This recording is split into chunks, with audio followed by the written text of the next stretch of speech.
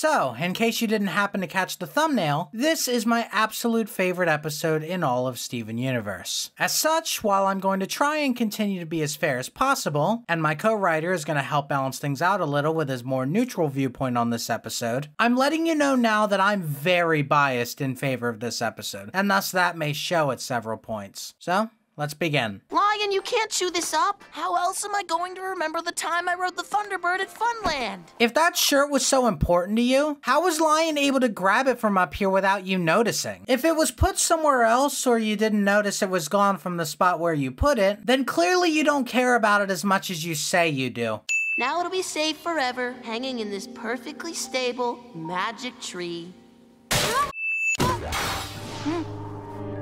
So they're finally addressing this gem inside Lion's mane, which despite how much I love this episode, is still very strange timing. At this point, Steven's either completely ignored this gem inside Lion's mane for almost 2 seasons, or he somehow didn't see it even once. Since the latter is highly unlikely, even I respect Steven's intelligence more than that, did he just never bring this up to the gems for some reason? How? Steven is a very inquisitive kid. I'm 99.9% certain that this would have come up at least once in passing at the very least. A counterpoint to this might be that Steven just thought it was a corrupted gem and so didn't really question it much. But A, I find it very hard to believe that Steven didn't at least ask the gems what something like that was doing in his fucking pet lion. And B, even if Steven somehow didn't ask them, you'd think he would at least want the bubble to be in the temple with the rest of them to heal them later. It's very surprising and honestly a little unrealistic that it took this long for this to happen.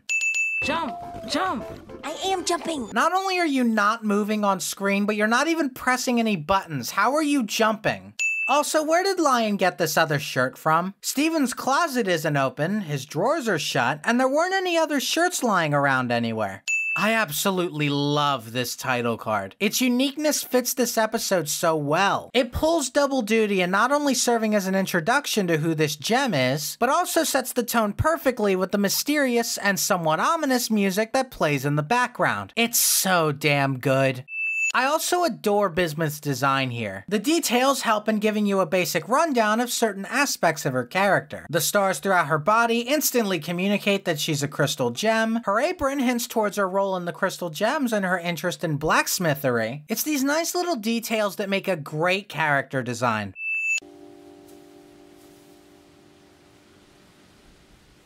Hey! Where the hell did she come from? She wasn't behind Steven, and he looked around pretty thoroughly. I doubt she could really hide anywhere. I love Lion's face as Steven pulls Bismuth out here. He's just like, what the fuck did I eat? I also love this whole scene. The writing is pretty superb and feels like just a group of friends naturally talking together. Really great stuff. Rose said she lost track of you at the battle for the ziggurat. She was worried sick. If we consider that right now, Bismuth is coming right off the heels of a very heated argument with Rose that led to Rose literally stabbing her, it's strange how Bismuth is acting really damn level-headed here. When it comes to a harrowing experience such as being stabbed by your leader, you'd think Bismuth would be acting a little more frantic and focused on figuring out where Rose is and what she's doing. Maybe Bismuth got caught up in keeping up a calm appearance near the crystal gems, and I can kind of see that, but there should be at least some signs of stress, right? We get a more stressed expression on her face, but that appears slightly too late for it to be realistic. It only came up after Rose was not only mentioned, but also when Bismuth learned of the excuse she came up with. Shouldn't Bismuth at least have Rose somewhat on her mind at this point, at the very least? Also, this excuse doesn't hold up even slightly when you apply a little thinking to it, but Steven doesn't think to interject here. He literally found Bismuth inside of Lion's mane. Why would Rose have put Bismuth there if she had just poofed in a regular battle? Why not put her in the temple? Why even bubble her in the first place? And yet Steven doesn't bring this up. The crystal gems seem entirely too quick to just accept Bismuth being back without questioning anything. And yeah, that may make a little sense for Pearl and Garnet, who are just happy to have her back, but not only would Steven's hesitation for a good portion of this episode have warranted a little bit of thought towards this, but why do Pearl and Garnet not question why one of their best friends was in Rose's possession without either of them being told? Isn't Pearl super sensitive about all of Rose's secrets not being told to her? Why aren't any alarm bells going off here? It's not always easy to understand Rose's choices, but we have to stand behind them. Rose really is something else. I mean, look at this. She really is something else. Continuing on the trend of the gems being way too quick to accept things, why does Bismuth just believe the gems here? Look, I get it. Bismuth doesn't seem like the type to immediately think that what her friends say is bullshit. But again, she was stabbed by her fucking leader that she trusts. I would think her willingness to trust what other people say at face value would be a little worn by now. Especially with an explanation like, oh, Rose is someone else now, lol, don't think about it too much. I know I'm being very harsh here towards my favorite episode, but it being my favorite doesn't mean I just ignore flaws like this, you know? Where is everybody else? Oh, Crazy Lace, Big, Snowflake. Why are they taking her here? Wouldn't it be more effective to take her to the temple where the corrupted gems are and explain it to her? And it's not bad enough that they don't explain it, they actively word it terribly. Homeworld's final attack on Earth wiped out all of the crystal gems. No, they were not all wiped out. The ones Bismuth listed were corrupted. But instead of just telling her that, they instead lead her to believe they're dead, which leads to a major misunderstanding in both this episode and season 5 that really shouldn't have happened. Why lie to her this extremely for no reason? Especially when she starts screaming about it and is generally very distressed. This feels like a writing oversight, which is odd for the Crooniverse. These little transitions are a really cute nod to anime, and it's a shame they don't do anything like this outside of this one episode. But then again, it makes this episode stand out even more, so who am I to complain? It feels like an oven in here. You think it's hot now? Yeah, like an oven. I could even learn how to love. Same joke twice? It'll be really funny if she does it a third time. That's really, really good foreshadowing. I also like this training session that the crystal gems do here. It's a nice sneak peek back to when the gems had to prepare more for serious battles during wartime. I feel like this episode does a really good job in general of showing us another side to the gems as a team that we don't get to see when things are super peaceful. It's a great change of pace. Come down and show me what you're made of. I would, but this is a little intense for me. This is intense, yet dual training with Connie and fighting Amethyst isn't?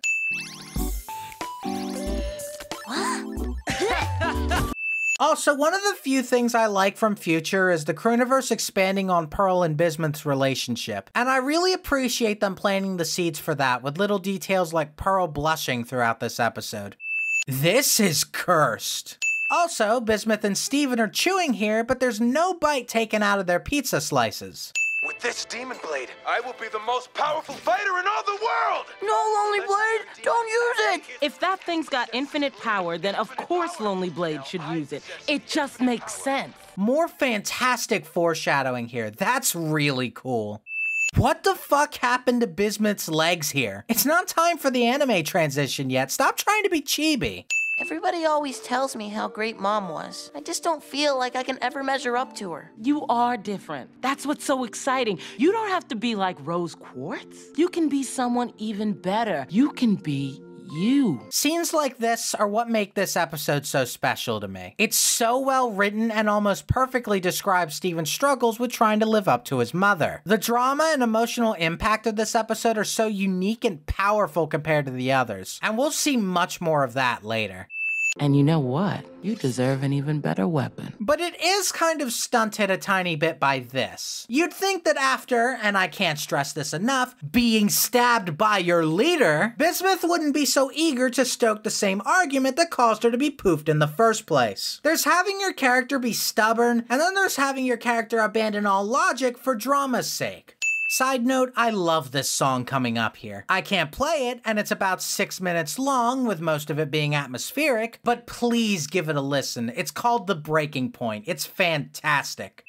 It can cut through a gem's physical form in an instant, destroying the body, but never the gem. How exactly did she make it do that? What if there was just a poof gem on the floor and you tried to stab it? Would the sword just phase through it? Would it just smack against it or something? This sword is the main cornerstone and one of the biggest plot threads in this show. So you'd think they'd give it a little more explanation than just sword hit body but not gem. We are the Crystal Gems! At Ethics aside, this thing looks really inefficient to actually try and use. Think about it. In order to use it properly, Bismuth has to be up close to her target, she has to aim it at a very specific part of a gem's body, then it has to charge for at least a couple seconds, and then it has to hit their gemstone. The windup on it is so ungodly slow that there's nothing stopping a gem from either dodging it or counterattacking. Granted, it would combo decently with Rose's shield since she could block an attack while it charges up, and that could give her an opening, but the aiming part kills it. Some gemstones are really small or hard to hit, and it doesn't help that it gives a pretty clear tell of when it's going to fire. It just seems like a shitty and not great to use weapon all around. Now you look like you really mean Bismuth. That's a genius payoff to the earlier joke with Amethyst. I adore the writing in this episode. Nobody's more crystal gem than I am. That's a fairly bold statement that seems a little bit out of character. I would get saying something like, I have more experience than you, so I'm more of a crystal gem than you. But saying she's more of a crystal gem than Pearl or Garnet? I don't know, I can't really picture Bismuth saying that. It is you, isn't it, Rose? You can't expect me to believe you now after you lied about everything. You're lying about this new form, just like you lied to the others about me. But I didn't just disappear, did I? You know what happened to me! This part of the episode onwards, from here to the end, is probably my favorite part in all of Steven Universe. If not, then it's certainly high up there. The dialogue, the drama, the tension, the slow reveal that Rose may not be as perfect as everybody leads on. It's about as close to perfect as you can get. I'm probably going to be praising many things about this scene coming up, so get ready.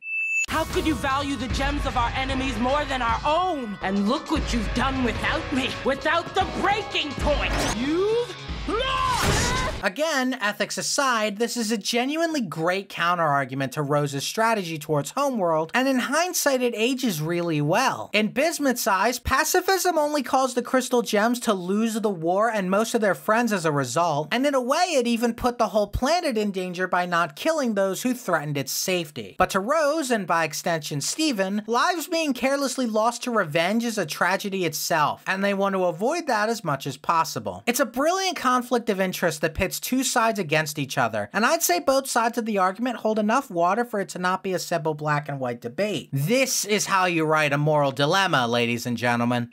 I don't know what she did, but I'm sure she didn't want to hurt you. It's too late. I don't believe you anymore! And this response from Bismuth is completely understandable as well when you consider the position she's in. This is going exactly the same way as it did last time, almost eerily so. And while most may think rationally enough to realize that Rose's and Steven's ideals are just similar, when that same person was someone that, in your eyes, betrayed your trust and locked you away from all you held dear until most of them were gone, this is a situation where skepticism is very warranted. And I'm glad that the Crewniverse explored that this time rather than pushing those questions aside like earlier. It really enriches this plot thread in the long run.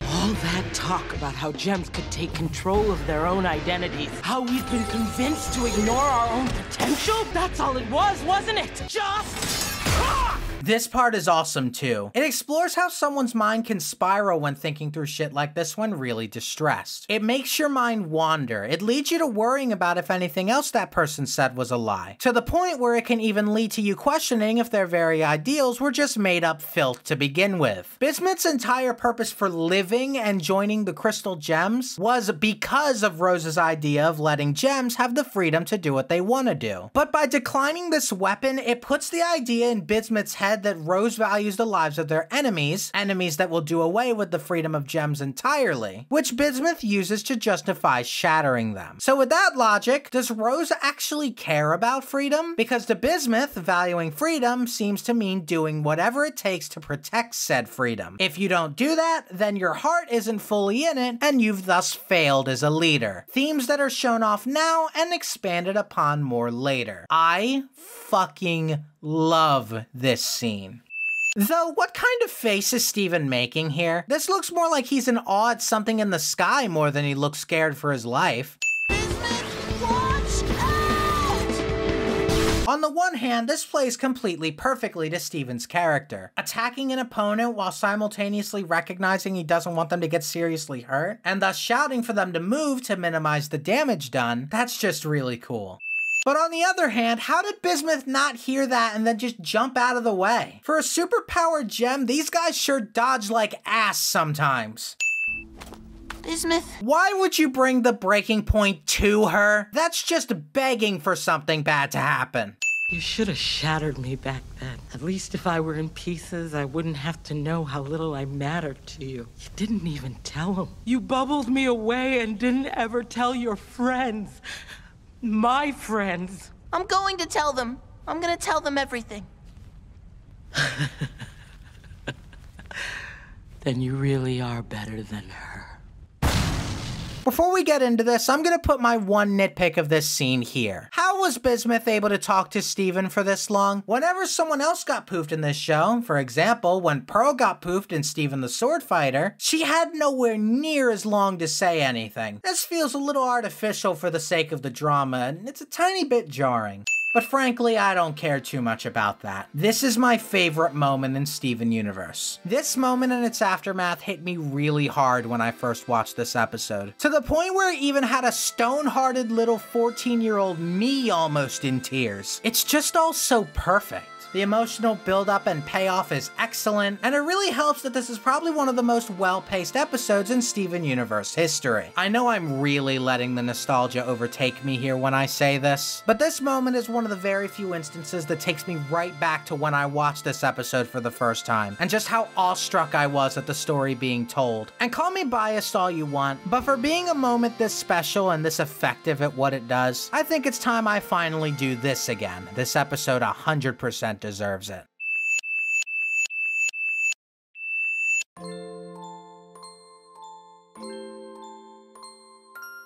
Thank you, Crooniverse, for making this masterpiece of animation.